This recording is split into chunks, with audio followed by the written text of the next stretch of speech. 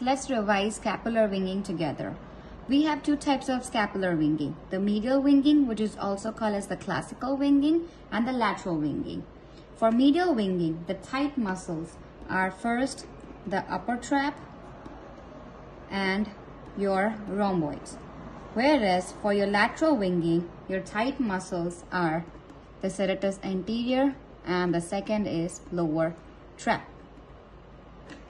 The weak muscle for medial winging, you just reverse it. So the weak muscle for the medial winging are the tight ones for the lateral winging. So the first is the serratus anterior and the second one is your lower traps. For the weak muscle of the lateral winging is the first one your upper trap and your second one is the rhomboids. The deviation, since your upper traps and rhomboids are tight, the deviation of your scapula would be up and in.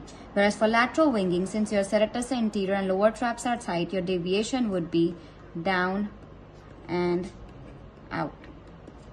The nerve involved. For this one, the nerve involved is your long thoracic nerve. Whereas for the lateral winging, the nerve involved is your spinal accessory nerve, which is also our cranial nerve number 11.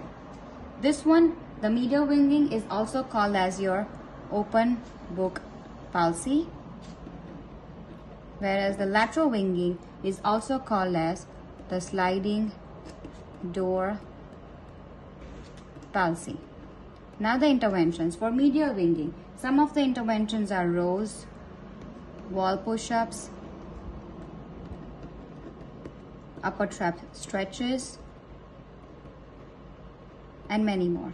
For lateral winging, the main interventions are shoulder shrugs, prone tees, shoulder retractions, and many more.